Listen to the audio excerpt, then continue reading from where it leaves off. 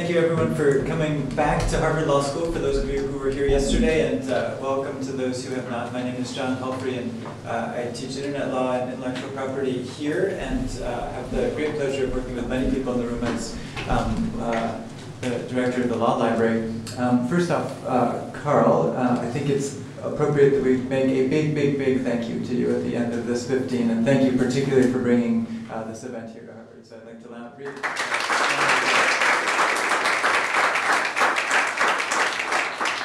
so many ways, both personally and professionally, Carl, you embody the spirit of this effort and all that is good about the possibility in the internet, and I'm very grateful that you're willing to work with schmucks like me that have just something less than that great commitment that you have.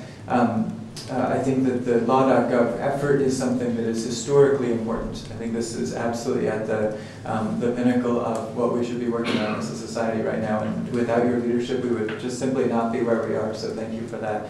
I want to thank also from our staff Michelle Pierce for her leadership in putting this event together and making the Harvard Law School Library part of this concluding event. Carl put to me this question of is there a right to access in the law? Is this the right frame for talking about this fundamental issue? And I wanted first to embrace the spirit of the Law.Gov process with this, which is, I'm not going to give a half-hour lecture on whether there's a right to access in the law. That would be a mistake, but it's going to be interactive, so everybody's now on notice that this is going to be a totally crowdsourced session. But I think we should start with the frame. And the frame is that we're trying to put a document in front of the law school deans in the United States, then to accomplish a further goal. And the further goal, of course, is the set of principles that Carl put forward, set in action, the availability of primary law as defined in our country, and ideally in an interoperable sense internationally. So that's our goal. But there's an interim point here, which is how do we convince law school deans to sign on to this document? And one of the things that Carl has, both in the preamble and then embedded in principles, is this argument about it being a right.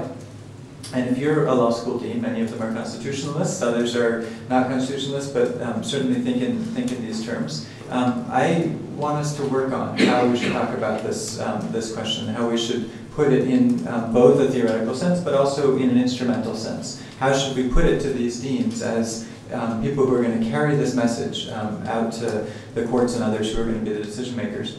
It seems to me there are three approaches to this question, and just so you know, I'm going to ask in a moment to have a sense from this group which of the three approaches is the right one, and then hopefully people will take stands on these different points and we'll build out something close to a consensus. So with the basic question, is there a right to access in the law in the manner that Carl puts forward, I think there are at least three ways to answer it. So way number one is to say no. There's actually not a fundamental right to access in the law, but it doesn't matter. Not having a right to something doesn't mean we shouldn't do it for all manner of other excellent reasons.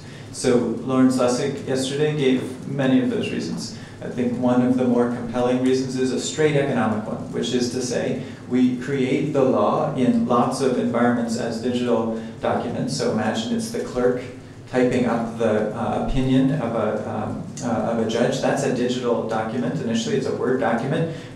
Why is it that that's not put in an authenticated way on the web immediately? Why isn't that, in fact, a much more efficient mode of getting information out than printing it up in something and making multiple versions and having lots of confusion as to which is the useful one? There's a very straightforward, simple economic argument saying when you go to electronic publishing, you actually save a great deal of money just on straight economics. There's a variant of that which says, let's imagine it costs a little bit more to publish in this way, which I don't believe it does in the long run, but okay, so there's some startup costs, you have to pay attention to it. If you do that, there will be greater economic benefits for the society for having done it. Larry cited a couple of studies that have been done. There's obviously more work to be done, but both primary and secondary materials being available, then for innovation to happen on top of it creates jobs, creates opportunity, creates greater understanding, but on a straight economic basis, it's worth it to do this anyway. And on and on. I think Larry's point about innovation, the kinds of things that creative people can do if they have the raw materials in the formats that Carl is talking about in an open way, will have such extraordinary benefits to society that it matters not one whit whether it's a right or not. Okay, so that's answer number one. No, it's not a fundamental right. It doesn't matter. We should do this anyway for other reasons. Answer number two is yes. In a strict sense, this is a fundamental right. In fact, this is in a strict sense that would be recognizable by courts, recognizable by the officials who have to make the decision to go down this road. And what you should do, Carl, is in fact be launching a series of lawsuits. You should be using the mechanism of law itself to establish, to vindicate a series of rights or a single right in access to information. This is fundamental to our democracy, making arguments that would be the creative type of arguments that constitutional lawyers make all the time. Perhaps it hinges this right to access to information on the requirement, the basic notion that ignorance of the law is no excuse for wrongdoing, right? You could imagine a series of things that would be arguments that take other aspects of the law and find ways that this argument about access to the law disallows people from exercising other key obligations in a society. You could imagine lots of ways to think about it, but may have to be creative, but yes, it's a fundamental right, and yes, your way forward is in the court system. And then I think there's a third answer, which is the mushy answer, somewhere between the two, which says, yes, it's a right, but it's not a right in a sense that is going to be recognized by the US Supreme Court or any other court that's going to matter. It's a right in a general sense. It's a right that we agree to as participants in a process, that we as right-minded, small r, right-minded human beings think is in fact something that we ought to do. It's not for the sort of purely instrumental, functional type reasons that I mentioned initially, like economic benefits. It's not a right in the sense of, okay, it's enshrined in the Constitution and you can get the Supreme Court to make the PACER paywall go down and so forth, right? But it's a right in a general sense, and that should be part of our argument. That we should be grounding our arguments in this general, maybe not court recognizable, but nonetheless hugely important right. And maybe those go along with the kind of functional instrumental type arguments in answer number one. Okay, so I'm going to need a vote in a minute, and then those who put their hands up for different things may well be called on if nobody talks to make this is law professor's prerogative at the front of a law school classroom after all. Okay, so number one is no, it's not a right, and it doesn't matter anyway. Other reasons to do it. Two is, yes, it's a right, and it's something that Carl should invest some part of his time, and all of us as community members working on this in a formal legal sense to go after. And again, it may not be that you win the lawsuit, but at least you bring it, right? You kick open the doors of justice on the basis of at least a close call kind of argument. Or three is, yes, it's a right, but don't go down the legal road. Use it just as a rhetorical measure, a way to buttress other arguments. Okay, so how many people go with number one, no, not a right? Can we vote more than once? Sure. Yes, you may. You guys are difficult, quarreling with the hypothetical, as law students do. I'm from Chicago. Yeah, So. all right, that's good. Okay, so no, it's not a right, and it doesn't matter anyway. How many people vote for this? 1, 2, 3. Okay, so 3 votes for that. Number 2, yes, it's a right, and yes, you should go down formal paths, even if not successful, to press this right in a literal sense. 11 for that, so 3 for one, 11 for the second one. And the third one, yes, it's a right in a general sense, but not in a sense that a court would recognize. 6, 7, 8, 9, 10, 11, 12. I see 13, so I see 1 double counted. But otherwise, it's interesting. It's a very close call between 2 and 3. All right, so who will be willing in this courtroom-style law school classroom to make the case for number 1 of the 3 people who voted for that? Truly crowdsourcing. Mr. Bruce? I've been called up. You've been called up, that's true. I have argued for a long time that a principal motivation for doing this is economic. Yep. That it's trade-based. That if people can't get access to this stuff, then on some level they can't do business. And I will confess to being a dual number 1 and number 3 voter, simply because I don't think that so many of the problems that we have with this are based in equally valid aspects of our system, right? I mean, so many of the practical problems, the bizarre thing that is legal publishing in the United States exists the way that it does, and interoperability standards don't exist in the way that they don't, in large part because of the respect that we have for such fundamental things as judicial independence, which in this context starts to look a lot like judicial orderliness a lot of the time, and for separation of powers. You know, if I wanted to go out and with a wave of my wand impose interoperability on legal information in the United States tomorrow, who would I have to be to do that? Tom Cruise? No, I mean, but I mean, the answer is really that you can't, and no one can. And in dealing with the kinds of people that you have to deal with to get to where you want to go, I'm not sure that rights-based arguments, however valid they may be, and I have a great deal of respect for them, are really going to get very far. And that is what makes me a sort of split number 1, number 3 person. And is it because you don't think the argument is forceful, or is it because you don't think that it will work? I think it reads like a lot of aspirational hot air to the sort of people who make the sort of decisions that we need to have made. And who are the people who have to make the decisions? So what's the universe of people? Oh Lord, I mean, just where shall we begin? Right? Yeah, begin. But, I mean, it's reporters of decisions. It's people who have the analogous function inside the legislative branches. I think that there's great belief that these things can be made to happen from the top down, but as we all know, there's tremendous foot dragging in the IT staff.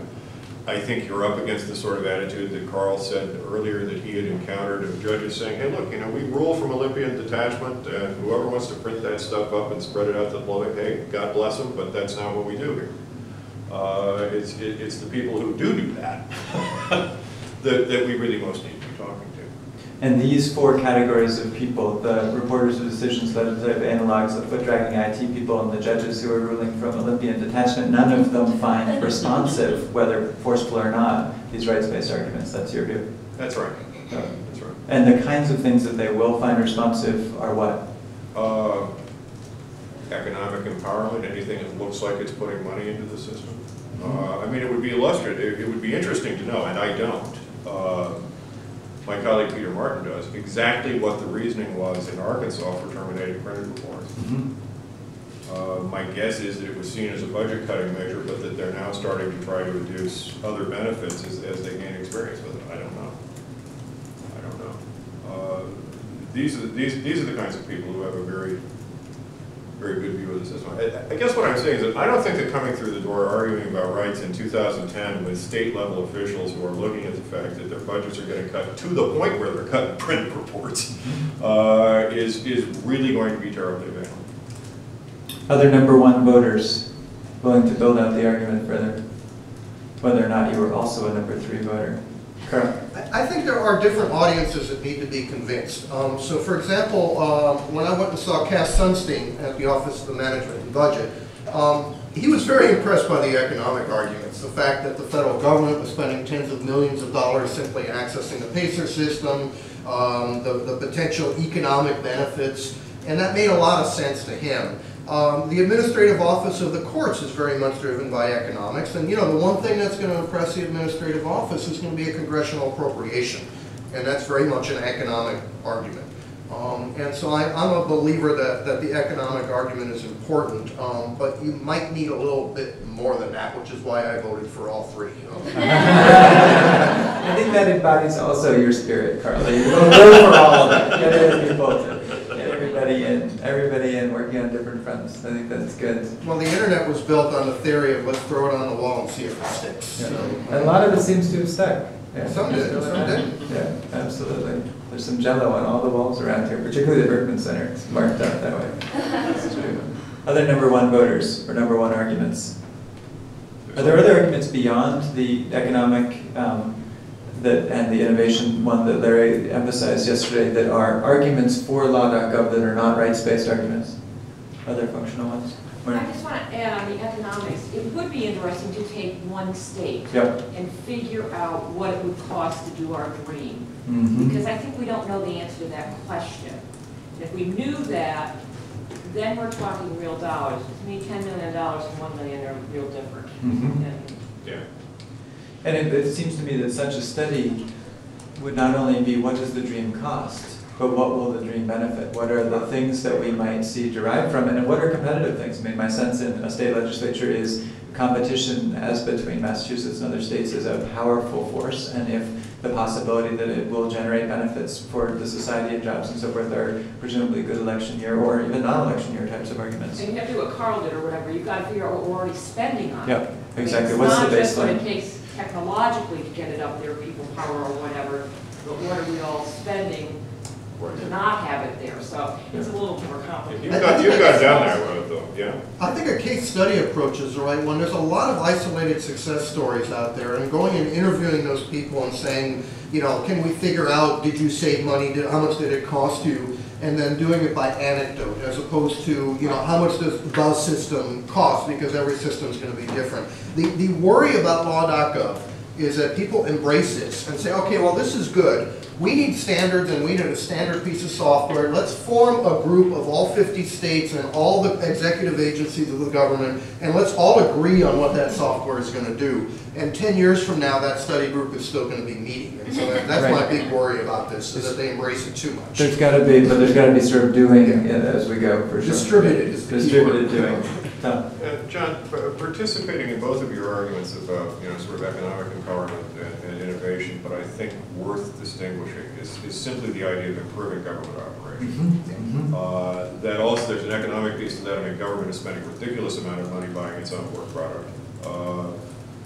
There is also, you know, when you start looking at a nightmare, frankly, like regulations.gov, or as regulations.gov was the last time I looked at it, there is a fabulous example of a way in which not formulating a metadata standard of some sort can render a system useless. There are 17 federal agencies that deal with food safety in some way. And you really cannot go into that thing and look across the federal docket and say, who's regulating food safety and how? It's practically impossible to do because of the way that system is constructed. So Tom, very sympathetic to this, but out in the hallway earlier, you were lamenting the number of DTDs that were published by the Congress 7 or 8 years ago. What's the sort of happy medium between not promulgating, you know, any kind of a data standard and just way too many DTDs? Well, unfortunately, what you're asking to do and what you're asking people to do in that setting, and it is not easy. You're asking agencies to abandon exceptionalism. I mean, this is true of every metadata project that has ever been done in every field, everywhere. Is that the clients always sort of look up and say, well, you know, my stuff's different. And, you know, wise metadata librarians look at it and say, like, hell it is, you know, up to a point. But there is actually some skill needed in sorting out what's different and what isn't. And at the moment we have in many federal projects and many other projects an excess of exceptionalism and not much looking at, okay, well, what's really the same. Now, in the EU, this problem has largely been solved. Or at least they have tried very hard to do so, because they have been under some compulsion since the unification of the currency and so forth and so on to really sort of get the regulatory stuff, at least if not harmonized, then cross-retrievable. And so they devoted a huge amount of effort to this. It can be done.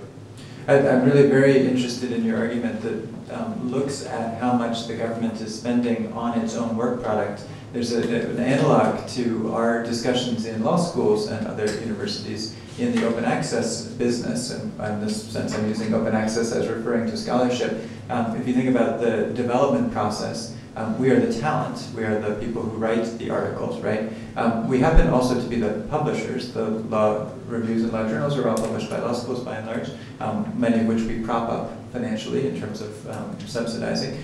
We are then primary, not exclusive, but primary customers of those through our libraries. We buy them back. And yet somehow we can't get our act together to make this information available more so to the public through an open access and, frankly, cheaper model of doing it. It's sort of astonishing that we can't get out of our own way in this sense. And I think the government has a similar problem in Carl's open access zone of primary legal materials.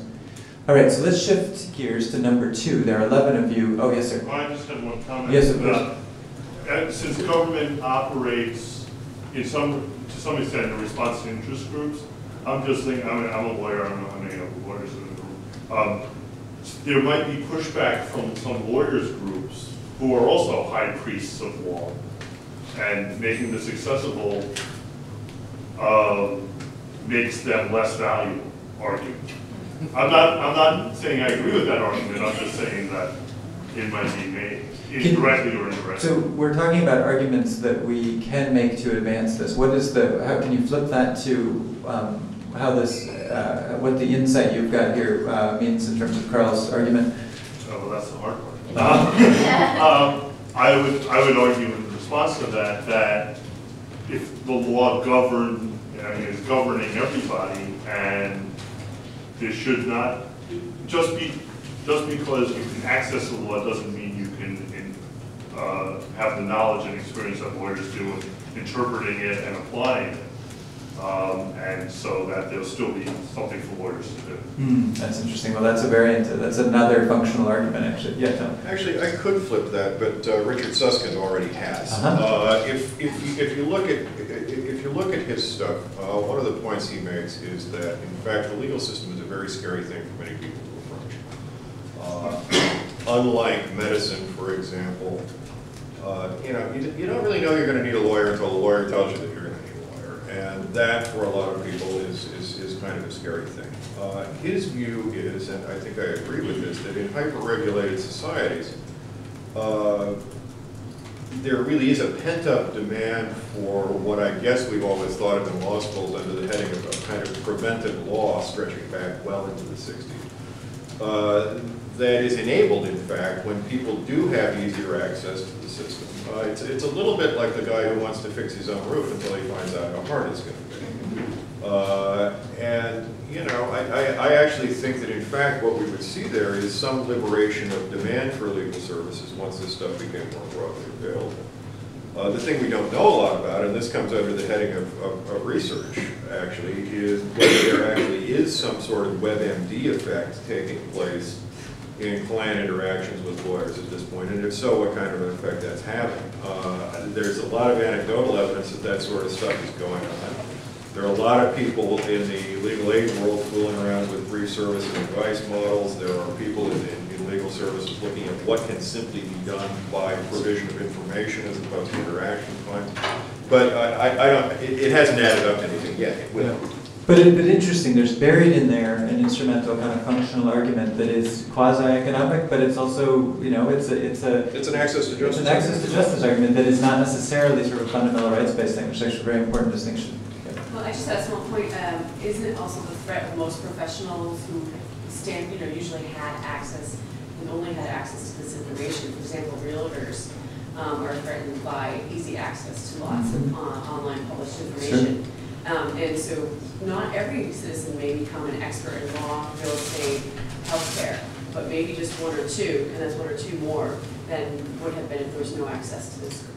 That's fascinating, very good analogy. This occurs to me just as a suggestion, Carl. If we're thinking in really functional terms about sending a document to law school deans, one thing one might do would be anticipate in an FAQ for the faculty members who are going to get the pushback from the dean or the should I do this from the dean. What are the questions you can anticipate from your alums, right? One, I think, might be this argument that says you're ruining the profession, right? You are not, in fact, helping the very profession that feeds supports in which you are grounded because you are breaking down the barriers between us and our clients and so forth. And I think having an argument in an FAQ that, a one paragraph, no, that's actually totally faulty, see Tom Bruce, see Richard Susskind, whatever the right way to put that is, might be really useful. And it sounds like spiking the FAQ, but then as the document circulates and we hear the questions coming back, it's exactly, so the next dean it iterates, and for the next dean, you've wonderful suggestion. So a standard gloss, if you will. Standard gloss is a good point. Yep. I just want to annotate what I'm saying is,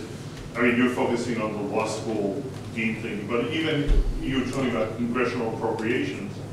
I'm from New York, and the trial lawyers in New York are a very powerful force in Albany. And one of them is the head of the assembly, frankly. Sure. And I'm sure that's true in a lot of other states. So I'm just saying, even on the government level, when you're trying to get this appropriated or policy-wise, you're also going to you're going to face this as a lobbying. The deans are audience one, but then there's the judicial conference and the Congress, and as you point out, the ABA. Right. And we're just beginning to engage with the ABA, and they're just beginning to pay attention to this. And that's the only reason I raised the issue. No, it's very good. And the law school dean's audiences, the people they have to listen to and answer to, are often these people in our profession too. Brent? I think, you know, one answer to this argument that you're taking power away from lawyers is that really you're just shifting the basis for which to value lawyers. Yeah. And it's not so much now about who can access the written documents or who can access the most accessible written documents, but rather who's got the expertise, who's got the experience and background. Totally right. Advocate. I mean, this, if you haven't read Richard Susskind's book, The End of Lawyers, you ought to. This is one of the key arguments that he makes, and he makes in his consulting to big law firms, is to say, look, what's shifting here is where the value is in terms of what lawyers actually provide. And I think it also encompasses this argument that giving people just access to the raw material of the law itself doesn't make people lawyers. You know, it's not actually that helpful in some respects. You have to put a lot more context in. And if that's all it takes, then the profession has a bigger problem than you think it has. So let me shift gears in the next 12 or so minutes that we have to the arguments number 2 and 3. Starting with argument number 2, of the 11 people who said it is in fact a cognizable right and you should be going into court to get it vindicated, who will make that case? Who's our constitutionalist here, or the oral argument person? Yes, please. Well, I'll take a quick, the emotional stab, which is if the internet is a right that we're all demanding, then the law on the internet must be as well. And wouldn't it just be wonderfully ironic to watch the Supreme Court decide and haggle over whether the laws of the land actually belong in the public's hands? Okay, so that will align into the next session too about the ownership that Phil's doing. But who will build on that? I had other arguments. Yeah, please. But one of them would be due process. Okay. Ability, predictability, ability for someone who has charges against them to know what those charges are, the penalties that they could incur, or even just whether or not if you were going to perform a specific action, what the chances of you obtaining those consequences would be. Yep. And then also, based on something that Carl said yesterday, some of the courts don't have access to their own opinions in their own districts, so it affects the ability of judges to have predictable outcomes for the cases that are before them based on the outcomes that have happened in the past. I think that there's a slightly weaker copyright argument, which is that the Constitution grants it for a limited monopoly for the purposes of innovation and useful sciences. And so a monopoly by government is at least a questionable aspect in the climate today. And it's questionable what amount of innovation is being granted by allowing governments to monopolize access to the law. And then also something with the Oregon case that Carl was saying, even in a loss, it raises the public awareness, and there's an opportunity for the courts to at least co-opt the movement, saying that we support access as well.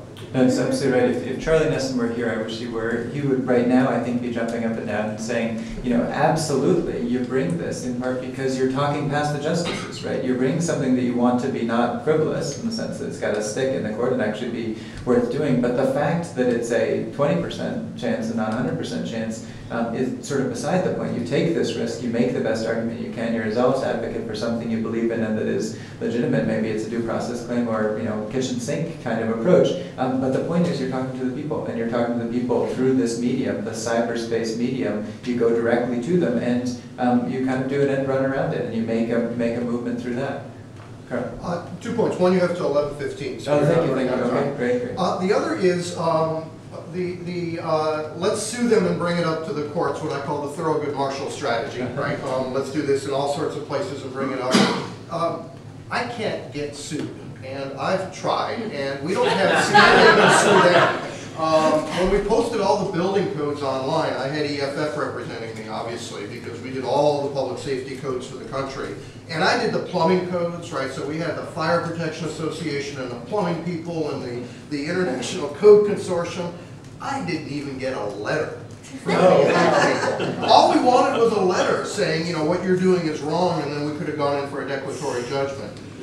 We've investigated ways of suing the courts for their paywalls, but we just don't have standing, or at least we've been unable to find it. And so that's something worth considering as we look at the legal strategy. We've tried for 3 years, and I'm fairly proud of the fact that everything we've done, not even a nasty letter, let alone a lawsuit. The closest we got was a takedown notice from Oregon.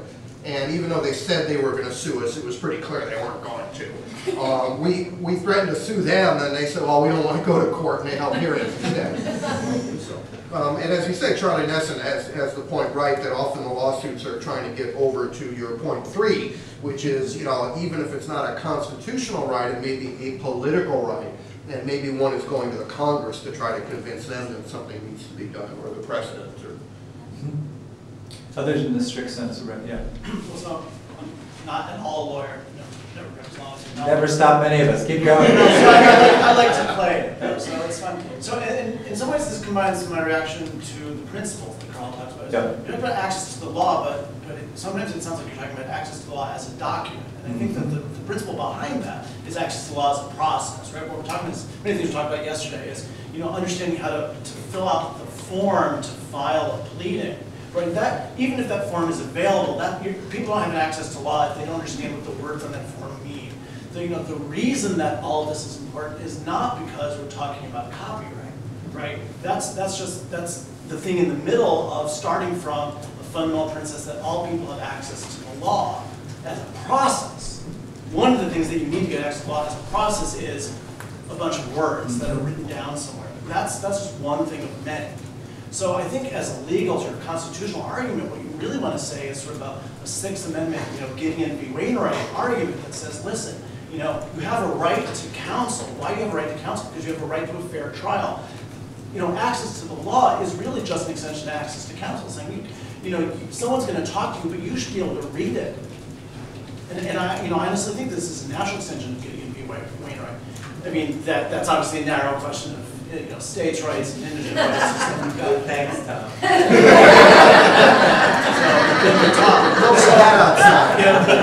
Made into a wonderful TV movie with Henry Fonda, if you don't have time to make a decision. And also, sort of, if I can step above one level, why I voted 2 and not 1 or 3, I think is sort of kind of talk against Tom, but thank you for the document, is I think that you're right that it is a many distributed political argument, and obviously you should make those arguments, but you're going to make those arguments 17,000 times, every court, every regulation, everything, over and over again. Even when you have a victory, the next day is going to defeat until, and then the executive director is going to leave, and there's going to be a new CIO, and they're going to move to Drupal, and then it's all going to be different. You're going to fight this again and again and again until you have, Malamud v. somebody, and it's going to be the decision that you can file, just like Gideon, right? The wonderfully named Gideon, that lets you, make a TV movie, and that's the fact. And every time you walk into someone's room, you can then say, listen, this is a Gideon right. We need you to do this, and they'll say, yeah, we know. And it never gets up to the court because every court in the world at that point says, look, this is a Gideon issue. I'm not going to touch this. I'm not going to even listen to the arguments. Fascinating. Yep.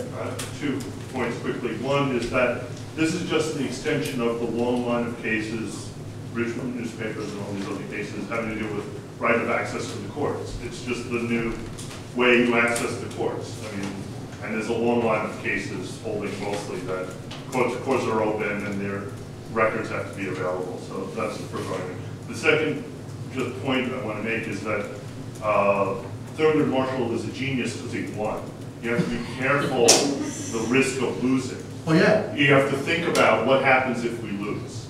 And I'm not saying don't bring the case, and I voted for this one, but I'm just saying you have to have the contingency plan for what if we lose. Well, that's why you need a lot of cases. You can't just do one because, who knows what a judge is going to rule. Right. But Oh, do you more? That's it. So on the question of losing and the Charlie Nesson point that you made, that having the battle can be worthwhile because you can make rhetorical points and make political points. I think those arguments might not hold as well here because, as Carl was saying, it's hard to find a plaintiff. It's hard to find someone who has standing. When Lily Ledbetter lost her case, she became a cause celebrity. There's a person that they could name a law after. And so Congress could say, you know, we lost, the Supreme Court ruled this way, we're going to change the law.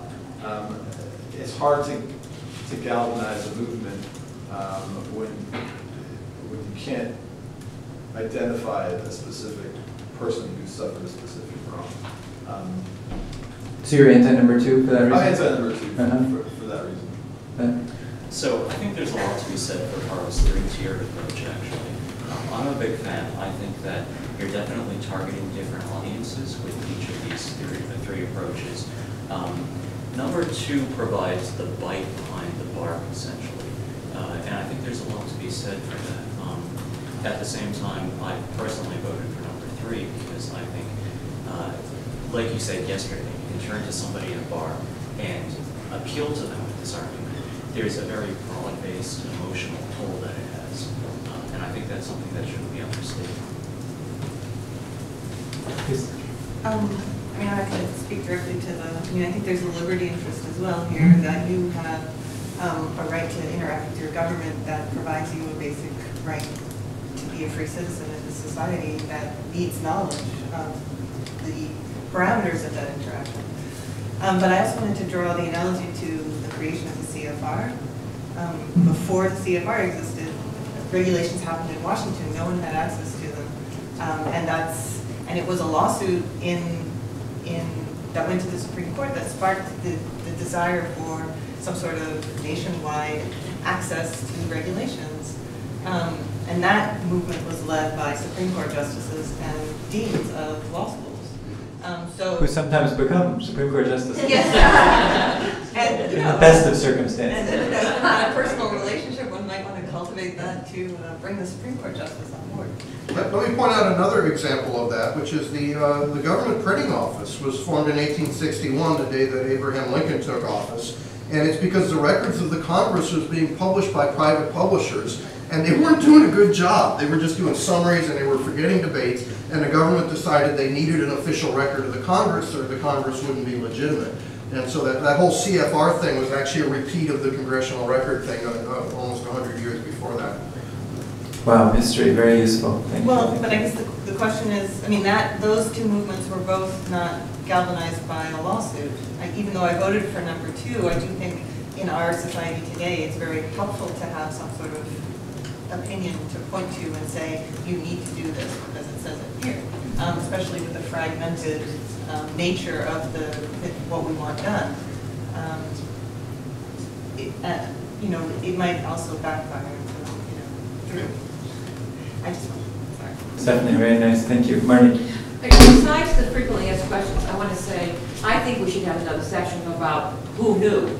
And some of the anecdotal stuff that's come up around Lexis sitting at the table, or even how the CFR was created, actually allows people to plug in different levels in our past history and what arguments they might need. So besides the sort of technical questions, I think we can have, it's not touchy-feely, but it's more letting people know there's a whole audience out there looking at this, and we've already got a history of doing this. This isn't radical. We just did it different ways. Might be fun to put together, whether we send it with the document or not. It's great. I think you just volunteered another workshop for it. It's great. Others on number 2, Tom. I just want to tag a couple of things. I may be a little off the res here. It's never happened before. No, and will never happen again. No. Having to do with the nature of the kind of pushback that you're likely to hear, that we're likely to hear on this. There is the people will hurt themselves with this argument. And on the side of... Unsafe at any speed. Well, yeah, which is also the sort of WebMD argument. And, oddly enough, people have been making that argument since Cook. In fact, Cook himself makes it in, the 17th century. That if you publish this stuff, people are going to harm themselves. And, the bodies are not littering the streets as yet. And one of the reasons that I think that I gravitate away from highly dramatic arguments about this stuff is that it is so very everyday, and it does function so very well on an everyday basis, right? I mean, if you sit in a room full of law professors and you say, look, there's nothing in the ADA that a carpenter can't understand, and a lot of things that a carpenter needs to, they'll look at you and say, well, what about reasonable accommodation? Just to show that they were paying attention. The only answer to that is really, you know what? The vast majority of people in this country do not spend all day dealing in edge cases on the constitutional side of the legal system. They're just trying to build ramps or whatever. And if you really believe that it is impossible for people to make use of this information, it would be, you know, if that were true, economic life in this country would grind to a halt in about 2 days. It's a wonderful point. In Massachusetts, for those who live here, about 2 months ago, I guess it was March 1st, a new rule went into place, which was the mass privacy regs, and any entity of any sort, including a university or business or whatever, had to come into compliance with this thing on March the 1st. And it was exactly as you're describing. Everybody had to build a ramp, right? You had to figure out what to do. And it turns out, a relative of mine is president of a little nursery school. They have no, you know, basically no formal staff, but they had to figure out how to comply. And you go on the internet, it's, you know, February the 28th, like everybody else, you have to comply tomorrow. What are you supposed to do? And the difficulty of getting the basic information of that sort in terms of how to comply was extraordinary. I sat there with her as a law professor, much less, you know, and someone who cares about privacy, right? This is sort of my field. And actually parsing that was really hard to figure out what this nursery school had to do the next day. So I actually think, I flip this back to what you're saying, which is, I think we could solve for a lot of the, 90% problems, the 99% problems, and you're quite right, obviously the most interesting reasonable accommodation type things are, in fact, what lawyers should be doing, right? Or the Richard Susskind type lawyers should be doing. It's interesting. Others on number 2, anyone want to make a forceful, yes, we should do it, go for it type argument? Seems like there's some people who think we should, but it's not as held with great conviction as I might have thought. All right, on to number 3. So this one being the yes, it's a right, but not in the bring it to the Supreme Court kind of way. Who wants to make the case for this?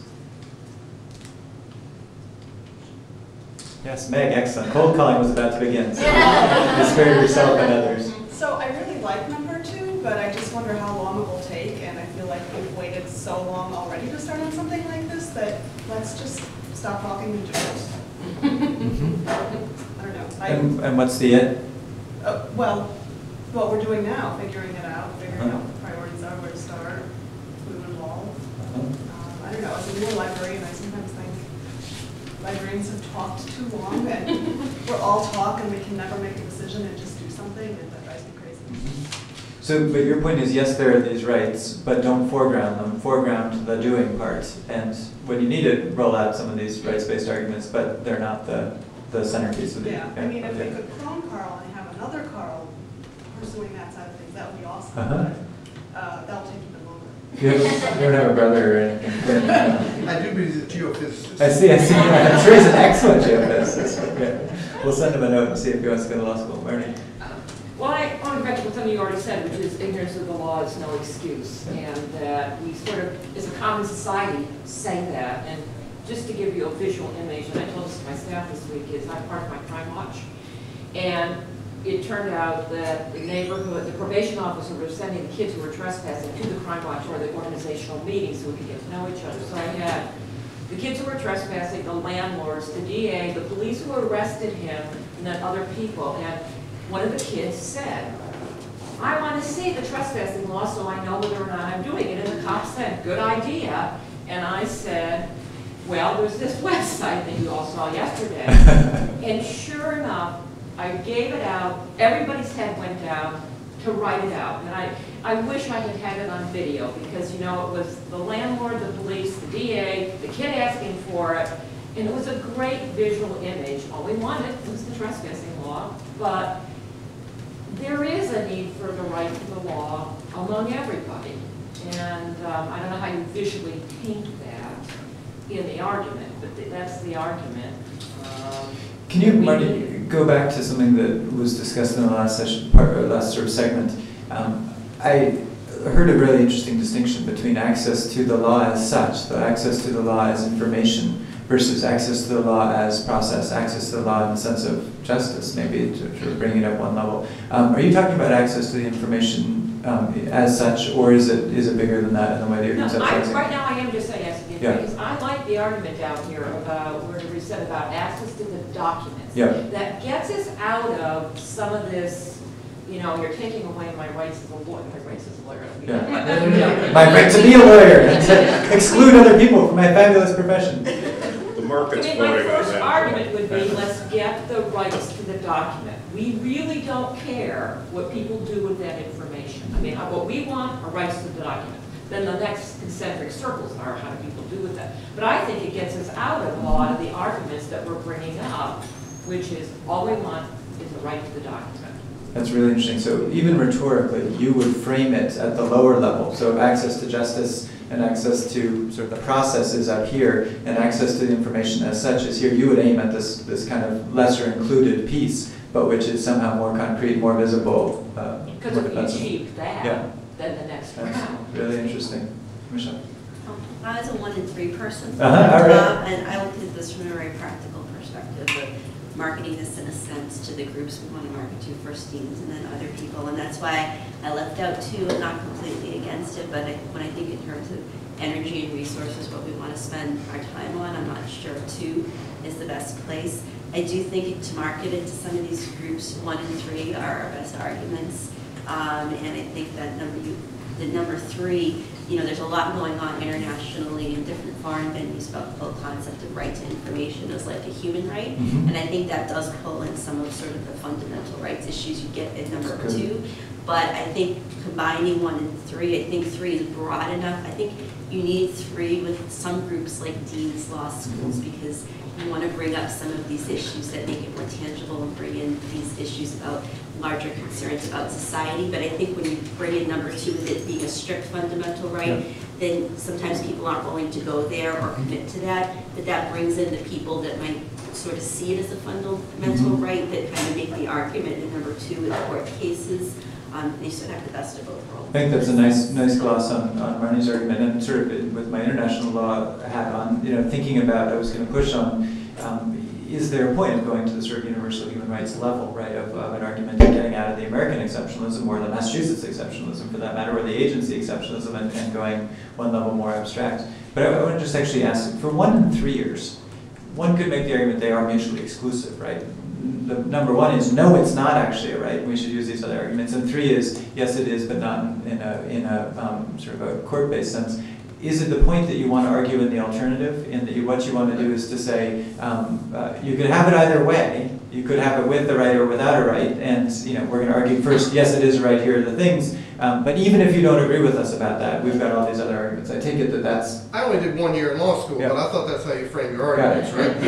Got it. I just wanted to be sure. Just wanted to be sure that's what we're talking about. Yeah, because I mean, on a very practical level, you can say, well, look, people are saying this and people are saying that, but one thing that everyone can agree on is that the ability to comply with federal regulations is a good idea. Yep. Whether you're the one enforcing or you're the one who's being ground under their boot. Yep. You know. Others. Just to get back to 2, in these days of budget cuts, don't you want to have someplace you can point where you say, I don't care that your budget is being cut this year. This is something that you have to do. It's part of what we do to ensure that our citizens are granted this right. And I think we're always going to be in the situation where, you know, you go to a low-level agency in a state system, and you know, they're not going to want to provide the information because there's the startup cost. The Attorney General of Oregon, after we did the legislature, I kind of adopted Oregon. And, the Attorney General's public meeting manual is an official Attorney General opinion, and he asserted copyright on it. And so we, needless to say, made a copy of it, put it on the net. And I ended up with a phone call with the Attorney General because he was getting a whole bunch of bad press. And he goes, you know, the issue to me is not whether this should be public or not. The issue to me is it's $40,000 to make this manual. I'd love to make it public, but I have to go to the legislature and explain to them you know, now, we discussed whether that 40 grand was printing costs and could they do it cheaper and all that, but to him it was just a money issue. State of California, same thing, they get $800,000 a year for the California Code of Regulation as a royalty from the vendor. So, you know, even if you want to give it up, they got to go to the budget process. So, yeah, having a little more than simply it's a good idea would be nice. You have to do this would certainly be a helpful thing. Whether we can achieve that or not, I don't know. We might be able to achieve the moral you have to do this, which is the President of the United States or the Chief Justice standing up and saying this is a good idea. That's not binding, obviously, but it certainly helps. Michelle? And then you have to do that, this argument, are there other ways to do that besides courts? Do you know what I mean, like through policy, like in terms of through the legislature? Yeah, You know, uniform laws, Right. Commission. Executive Right, order that's by what I the mean. President So of the there are United other States in ways this first to- week? Yeah. go that route maybe without necessarily doing the courts as a Yeah. Kim? I have to admit that my heart lies with number 2. No doubt. You former legal aid lawyer, you. But, Cause lawyer, Kim Doolin. boo-hoo. But one of the things I like about 3 is, Carl, yeah, you can argue the alternative and all that kind of stuff, so I always go for that. But the mushy answer could take advantage of lots of things that you could use in your arguments. And one of the things that occurred to me is the fear factor. If we don't take care of this ourselves, government, the private sector may not. You know, I know that they have a monetary interest, but we talk about this all the time with preservation issues. If we don't preserve our own material, what happens if the private sector decides not to publish it anymore, it becomes too expensive? So that's sort of a grassroots argument, I think, but. That's a really good one. I admitted when we're having those preservation conversations, and I'm sympathetic and I think they're very important. Part of me wants to see one of these companies fail and what would happen, Yeah. right? It's almost like you want to see that, in part to say who would rush in and pick up the pieces, or would somebody not? And is, you know, what kind of a forcing function? It's like the reverse of competition. When competition fails, what sort of fills that particular void? And it's a really, really good point. I mean, the answer in some ways is Tom Bruce, right? I mean, in the failure of the government to do that, Tom is rushed in to do By it. the answer, I hate to contemplate the problem.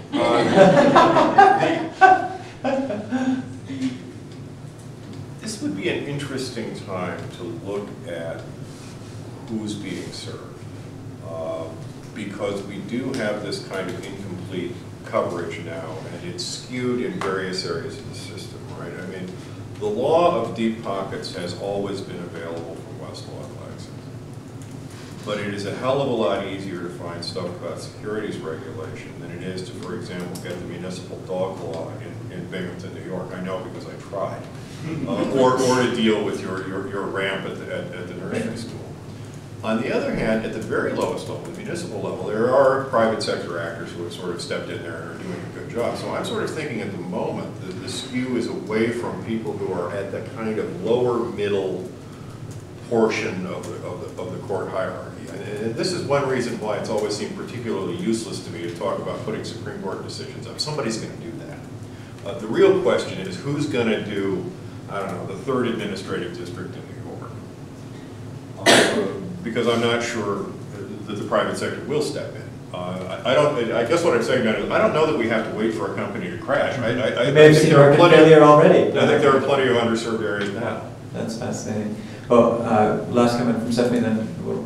Sorry, I mean, the example of the Boston Police Code rules comes to mind because, you know, having looked for it 10 years ago and I'm trying to look for it now, I believe that there was some legal action taken to make that be now publicly available. Because if they don't, how are you going to bring a Section 1983 case if you don't know that they haven't followed their own procedures?